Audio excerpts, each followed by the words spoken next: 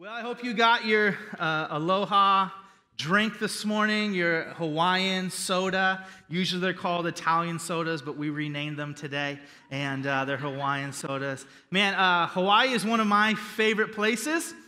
I've been there 3 times, trying to figure out how soon my 4th time will be, but every time I've left, I said, God, I'd live here for you. I would. And so, we've got the church at Maltby, the church in Monroe, and I'm saying, Lord, if you want to start the church in Maui, here I am. Send me. And if you feel God leading you, talk to me after service, and we can partner in that endeavor together. Well, my name's Tyler, and I serve as the student ministries pastor here at the church. Primarily get to work with 6th through 12th grade students, and it's my honor to be able to do that and then bring the Word of God to you today. We're continuing in our series that we started last week called 7 Letters. And we're looking in the book of Revelation and 7 letters that were written to 7 different churches in Asia Minor at the time. And it's John who was writing these for encouragement, but also correction, which we need both in our life. We need encouragement from God, and there's also times that God needs to remind us and steer us back towards the right way and the right path. And today we're going to be looking in Revelation chapter 2, verse 8 through 11, and we're going to be looking at a church in Smyrna, the church at Smyrna, and the title of this message this morning is called Real Riches. The church in Smyrna, Real Riches. Before we get started in the text, I just want to explain a little bit about this church and the location and what they were facing. Have you ever wondered what you'd do, and maybe some of you dream about this too much, if you won the lottery?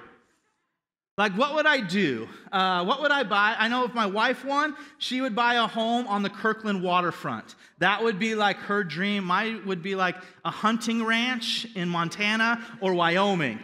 Those 2 dreams don't really go hand in hand, so we'll probably never win. We don't play the lottery, so we can't win. But maybe I have like a distant relative that like has an inheritance waiting for me. Anyone ever wondered that? Like, you hear those stories, you're like, man, I wonder if I do. And I'm like, probably not. But this is a church that was living in a very prosperous, it was a prosperous city in a very prosperous area.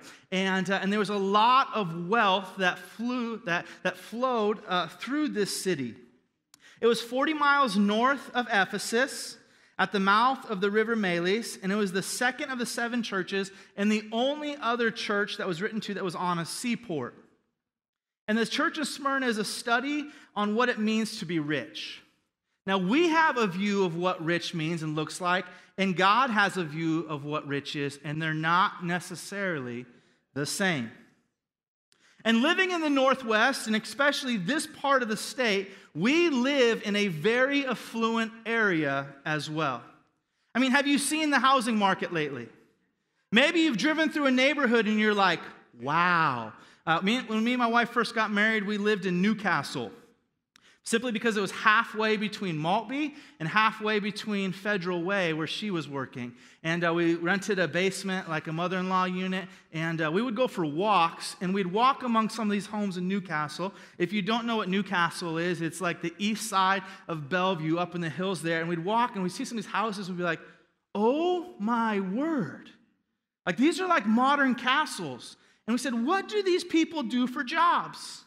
We said, we don't know. All we know is that they're not youth pastors and they're not teachers. That's all we know. Like, that's what we could land on. But it was this, like, we live in a very affluent area, much like Smyrna would have been.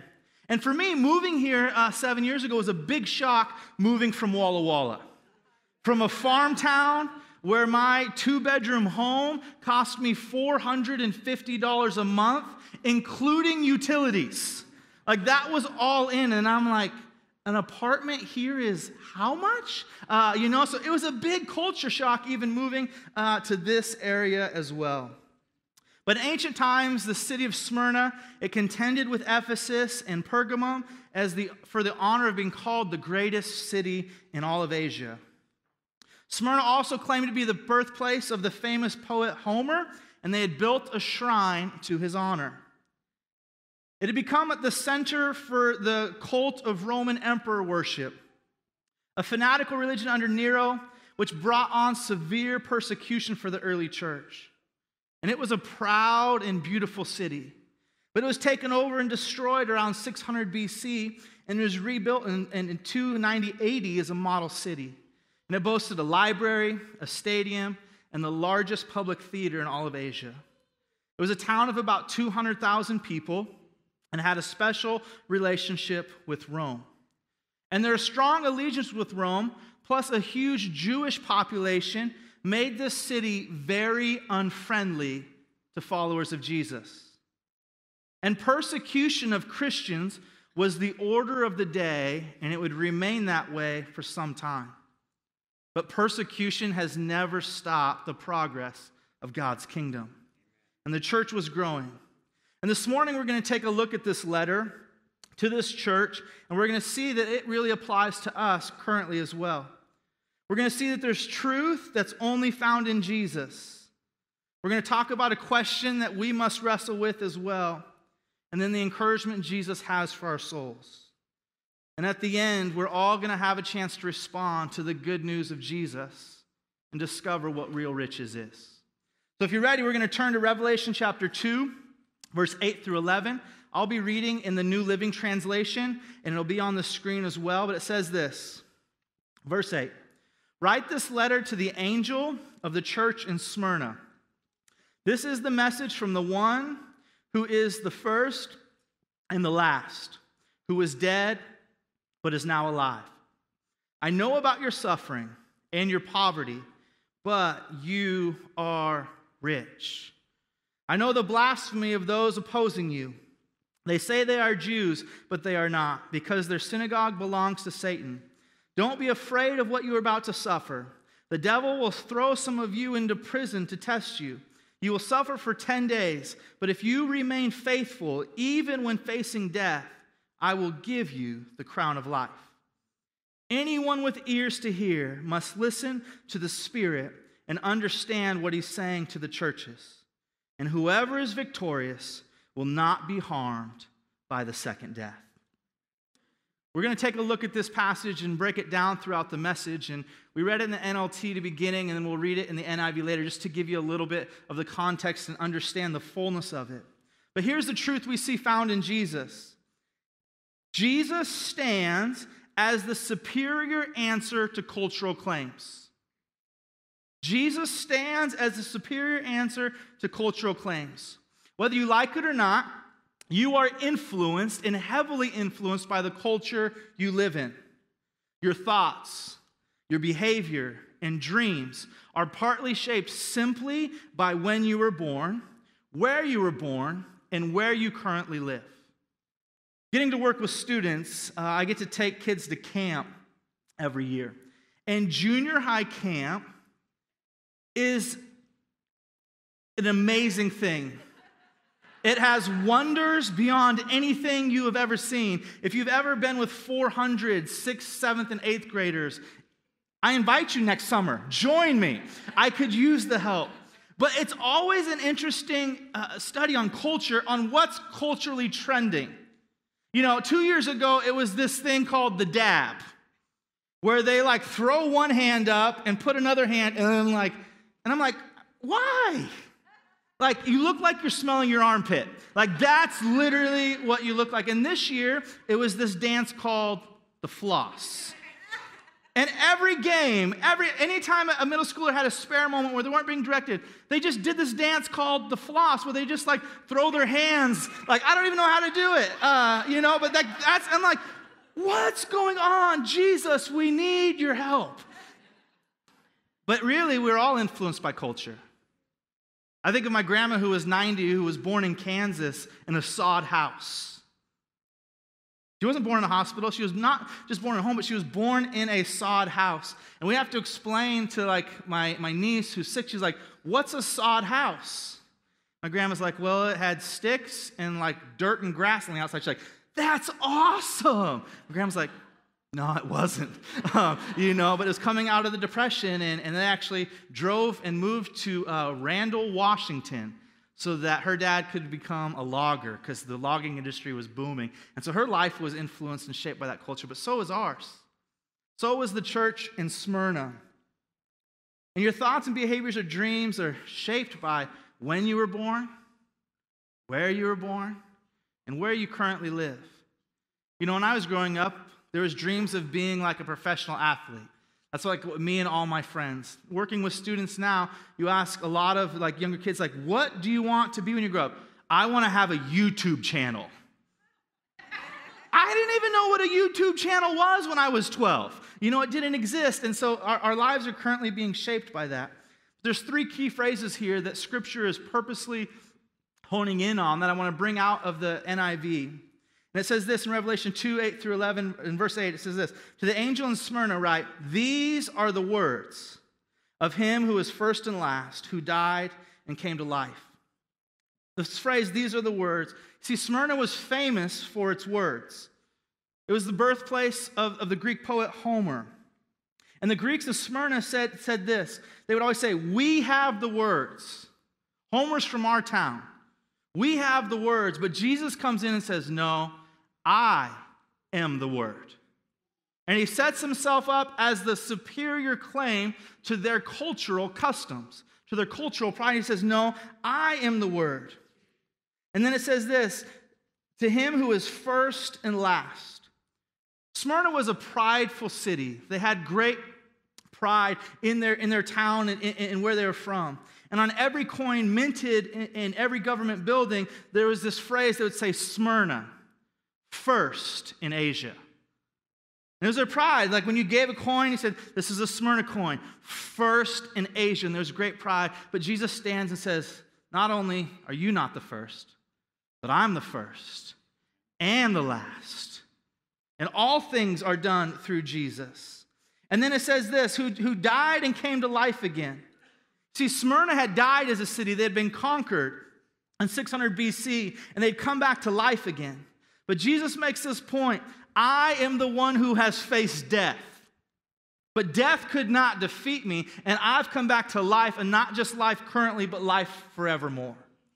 And so he stands and says, whatever your top cultural claims are, Smyrna, they're actually fulfilled in me. To the church, don't look to the culture to fulfill your expectations, look to me. Don't look to the culture for your hope, look to me. And the Scripture is always pointing us to realize the realities in our cultures and turn our eyes and hearts towards Jesus. Because it is so easy to get wrapped up in the culture you live in. So easy for your heart to get wrapped up in the dreams that culture says they have for you. It's a constant battle to tend and fix our eyes towards Jesus. Jesus is making this point in this memo to Smyrna that he is the writer, not Homer. He is the first in Asia and everywhere else, and he's the one who died and came to life again. And the gospel still stands as superior to the claims found in our culture. Still stands. You see, we talk about we live in America, and I'm grateful for our freedom. But true freedom's not found in being an American. True freedom's found in being a follower of Jesus. Because he who the Son sets free is free indeed. We live in a culture that I'm thankful for my rights. I'm thankful for the Constitution. I'm thankful for legislators that try to protect those rights, or maybe you don't feel like they are. But Jesus says this. He says, I laid down my rights as Son of God so that you might become sons and daughters of God. So that you might have rights and rights forevermore. And so we still live in a time when Jesus will challenge our cultural norms. And he'll stand and say, I am still the fulfillment of everything your culture says is true and right. And so the decision we all must face is this. Is the truth found in the world, or is it found in the Word? Is the truth for your life found in the world, found in culture, or is it found in the Word, in Scripture, and in God? You see, the gospel will challenge every part of your being, every part of your thinking, and every part of your living. That's why it's called a new way of life. It's a new way of living, a new way of loving, and a new way of being. And the church in Smyrna was struggling with this. You see, the cost of following Jesus was great. And it was costing them what they felt everyone else in their culture was receiving. And they had to wrestle. Would they continue following Jesus in the face of immense hardship, or would they give in? And would they become a part of the culture?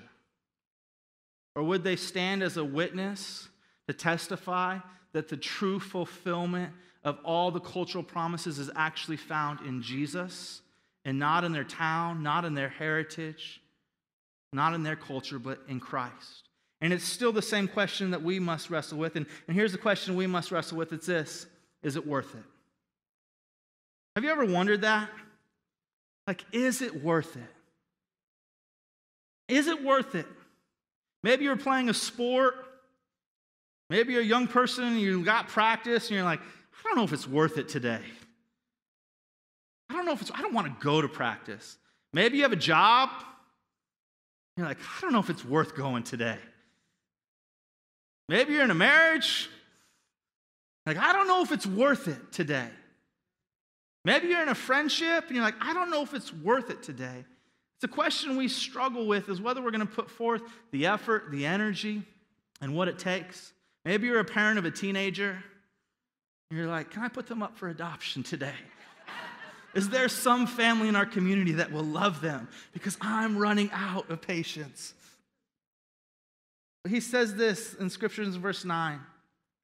Church of Smyrna was wrestling with, is it worth it? And they were facing tough things. It says, Scripture says this: I know your afflictions and your poverty, yet you are rich. I know the slander of those who say they are Jews and are not, but are a synagogue of Satan. Afflictions, poverty, slander. Those are three things I really try to avoid on a daily basis. Afflictions. This Greek word means under intense duress, constant pressure, with seemingly no way to get out. Poverty.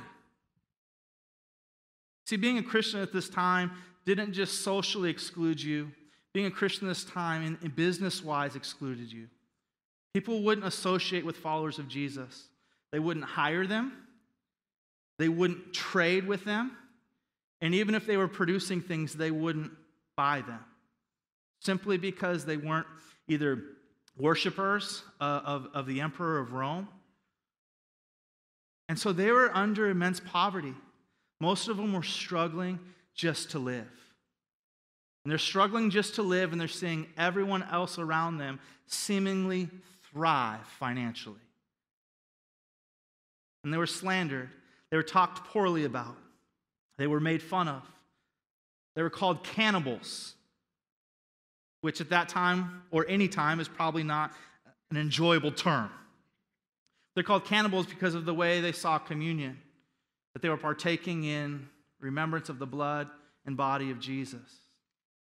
They were just talked terribly about. They were struggling. They were poor. They were being talked bad about. They were under great duress. They were facing jail.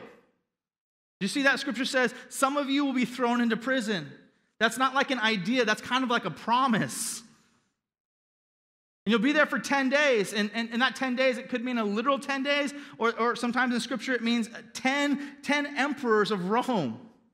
That could be a long time. And they're looking at it like, man, poverty, poor, and some of you will even die.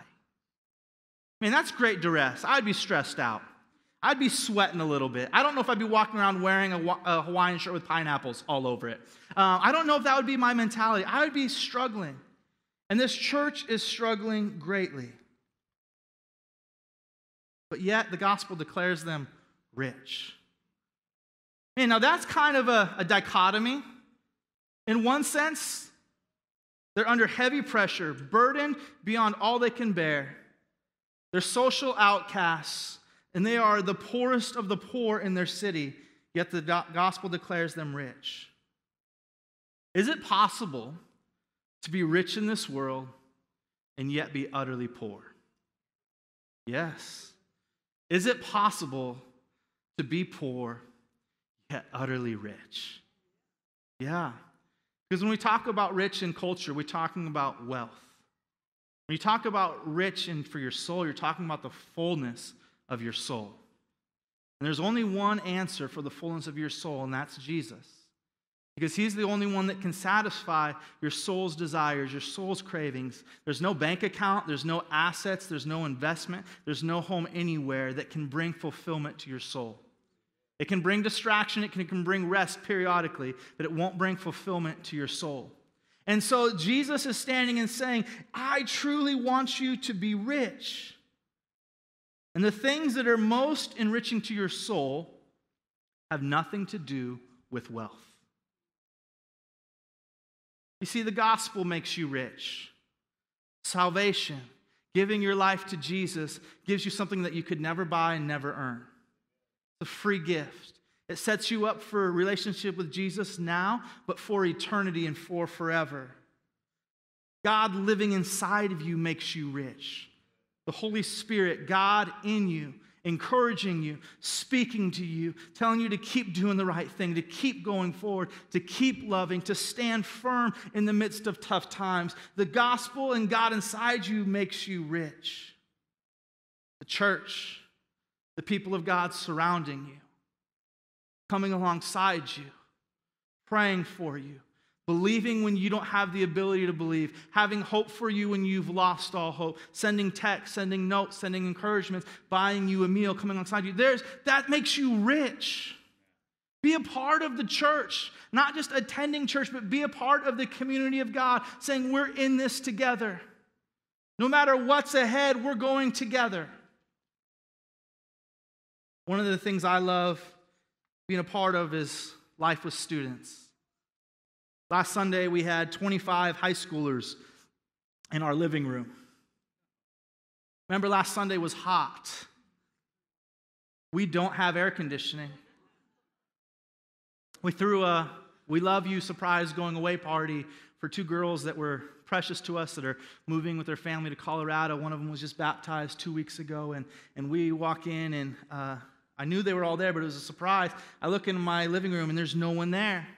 But there's a pile of 25 pairs of shoes right at the door. And these girls are looking at these shoes like, Pastor Tyler, you not put away your shoes? I'm like, no. And all of a sudden it was surprise and out of closets and behind drapes and popping up from counters. Like the living room just filled with this shout of surprise. And I was like, whoa, you guys hid really well. I could not see any of you. And we had such a great time. They were there for about 2.5 hours, and when they left, our home smelled like pizza, dirty feet, and a little bit of body odor from the heat. I just took that in and said, I am rich. I am so rich. Why? Not because of the pizza. Not because of the smell of dirty feet and even musty, sweaty body odor, but because of the life that I get to do with others and the encouragement that people bring into my life and the encouragement that God gives me the opportunity to bring into others. The people of God, the church, makes you rich.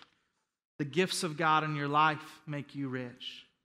On February 15th, 2015, I became rich. I hit the lottery.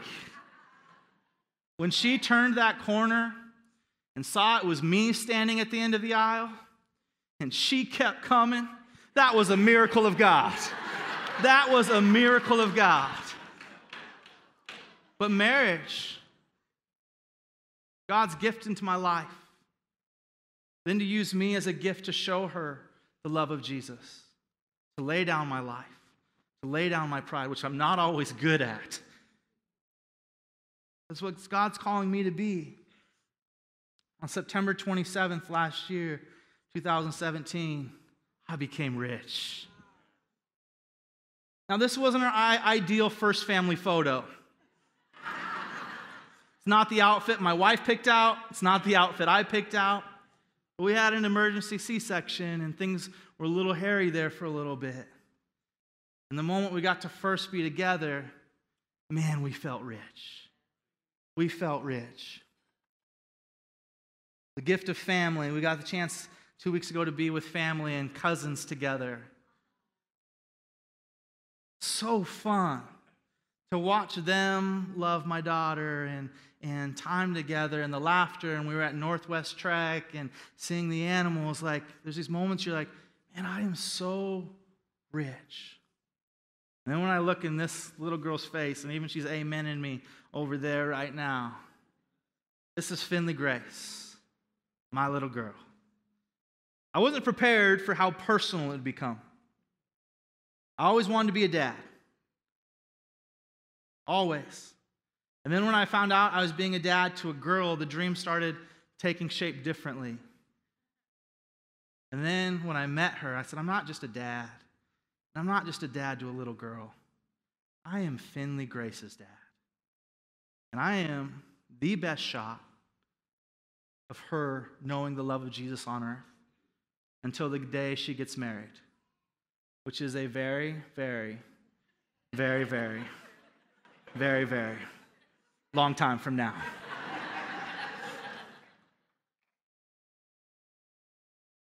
But not just the gifts of God into your life, the mission of God in your life makes you rich. The ability to take on God's business, seek and save the lost. Got to have lunch with my buddy Norm here on Thursday, and man, if you don't know Norm, get to know Norm. His life has been transformed. It's been transformed because the mission of the church matters, connecting all generations to Christ. And not only has Norm's life been changed, but now he's reaching out to others. And to hear his story, I was like, God, you are so amazing. God, to be a part of this. To see Bob get baptized a couple weeks ago, right back there, and him, this has been a long journey. You were here, I had a hard time getting him back up. The water was low, and for those of you in there, it looked like I was drowning him. I wasn't. I've never drowned anyone baptizing. Trying to keep a clean record that way. But afterwards, he says, this was 60 plus years in the making. Gospel makes us rich. The hope of Jesus being shared amongst our culture, even in a culture where it's not popular. The church in Smyrna was in the midst of a culture that was not only popular, it was dangerous for them. But yet the church thrived. And Jesus declared them rich. They faced prison, persecution, death. Makes my challenges seem rather small. But what lies ahead of you is not greater than Jesus can overcome. What lies ahead cannot undo the work that Jesus has already done. And what lies ahead cannot alter the future that Jesus has prepared for you. When we partner with Jesus, we are victorious. We are overcomers. And so then, Scripture gives us the encouragement that Jesus has for our souls.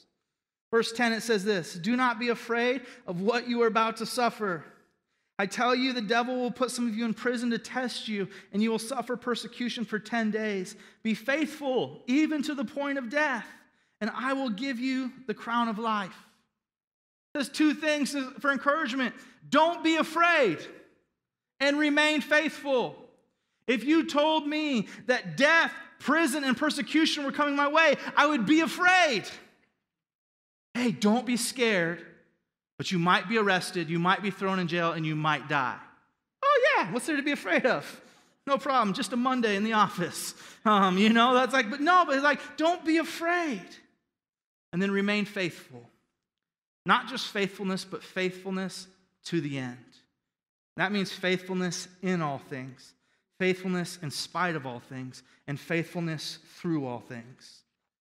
Because if you do that, you will receive the crown of life. The crown of life. In verse 11's key, it says this, he who has an ear, let him hear what the Spirit of God says to the churches. And he who overcomes will not be hurt at all by the second death. When you give your life to Jesus, the Spirit of God comes inside of you, and he speaks to you mostly through Scripture. If you're not in your word, you're going to have a hard time going forward. There's times when Scripture, it seems like, even though it was written a couple thousand years ago, it seems like it was written that morning from the hand of God to you.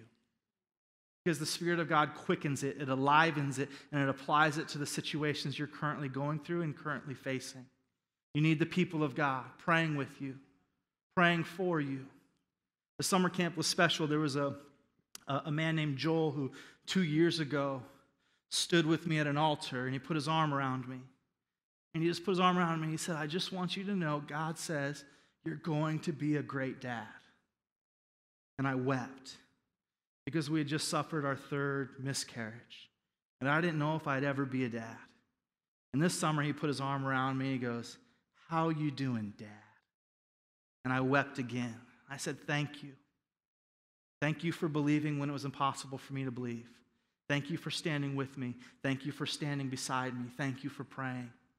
We need that in our life. You need the church. And not the building, not the programs, not the opportunities to serve so you feel good. You need the church, the people of God. And the church needs you. Each person in here, the church needs you because we have been strategically placed in the places, in the homes, in the jobs, in the relationships to carry out the work of God. And not so we can lay our head and I said, man, I did a good job for Jesus today.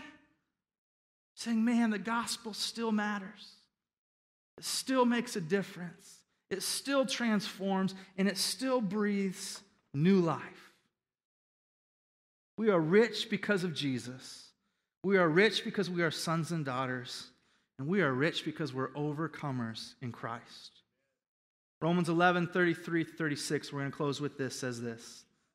How great are God's riches and wisdom and knowledge. How impossible is it for us to understand his decisions and his ways. For who can know the Lord's thoughts? And who can give him advice? And who has given him so much that he needs to pay it back? For everything comes from him and exists by his power and is intended for his glory. And all glory to him forever. Amen. The good news of Jesus and the riches of knowing God are for you today. We can have the worship team come forward. We're going to close. Whether you're here today and you've never given your life to Jesus, or maybe you have at one point, but you haven't been living for him. I want to encourage you today that God wants to make you rich. But not rich in your bank account and not prospering your business, but rich in your soul. To know him. For him to be a part of your life. For you to have a new way of thinking, a new way of living, and a new way of loving. And that invitation is tugging on your heart today. Maybe you have what you need or maybe you don't, but inside you feel empty. You feel like there's something missing. It's Jesus. It's what you were designed for. It's what you were created for, to be in relationship with your Heavenly Father. And it's offered for you today. Maybe you're here today and just living in this culture, you've had a wrong perspective and you realize it and you've been struggling maybe financially or relationally and you're just frustrated with life and God's reminding you, you are rich. Focus on the right things. Renew a meaningful relationship with me. Make me the highest priority again. You are rich. Maybe you're walking through some tough things and you need someone to stand alongside you. You need someone to put an arm around you and pray for you. You need someone to have faith where you're having doubts. We have prayer partners, but you don't always have to go to a prayer partner. Maybe you have a friend. Go to a friend. Someone that will continue to walk with you. Someone that will text you. Someone that will call you. Lay down your pride. Say, hey, I'm struggling.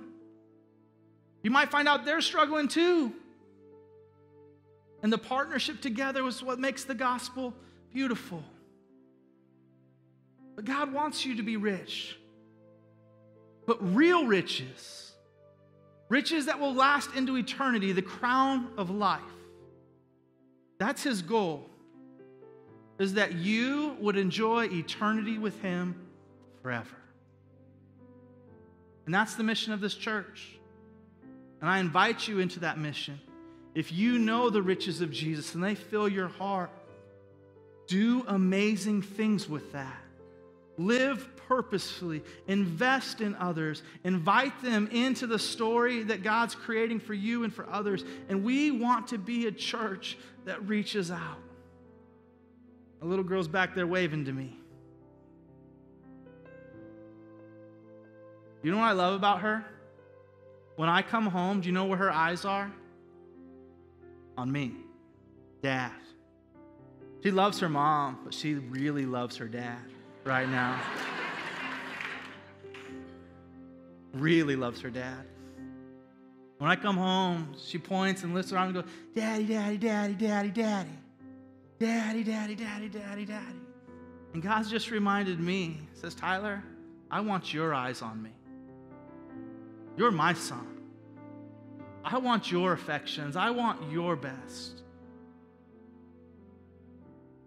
For you, I encourage you that today in this moment, that you allow God's working in your heart to bring you real riches. And wherever you're struggling, whether it's in your finances, whether it's physically, whether it's relationally, in a marriage, don't forfeit the truths of the gospel for the lies of our culture.